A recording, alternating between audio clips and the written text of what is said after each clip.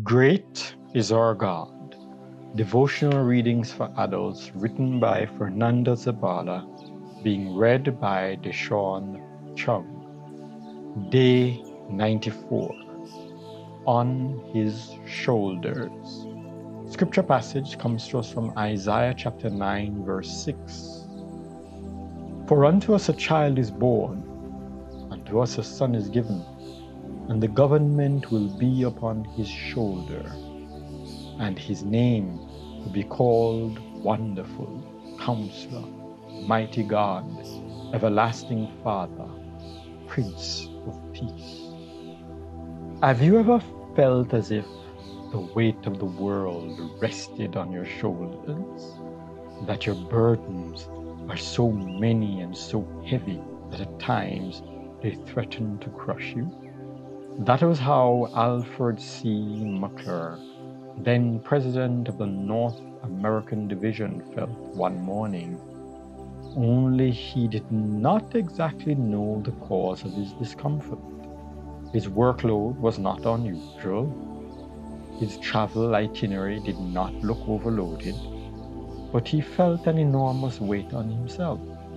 Then he decided to read something that would encourage him, and he recalled a thought from Oswald Chambers that could help him. He searched and searched until he finally found it. It said, "Cast your burden on the Lord." See Psalm 55, verse 22.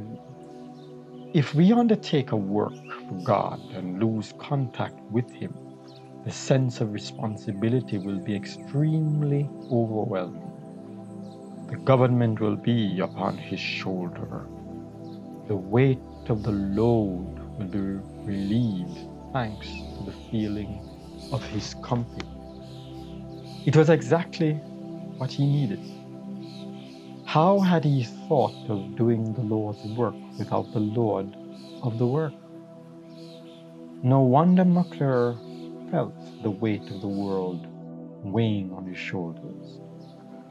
The words he read reminded him that he was never alone to face his trials, because the same Lord who invites us to give Him our burdens also exhorts us to bear His yoke. And His yoke, it is worth saying, is not a weight. It is a gift by which He walks beside us and makes the burden more bearable. Above all, Chambers' words helped to refresh in his mind the fact that no matter how heavy the work schedule is or how strong the trials are, we must never lose contact with Him. That is, daily communion with our Lord through the study of His Word and through prayer. If you are going through difficult times, there are at least two things you should remember. One, that you can take your burdens to the Lord right now, no matter how heavy they are. The Bible promise is that the government will be upon His shoulder, Isaiah 9:6.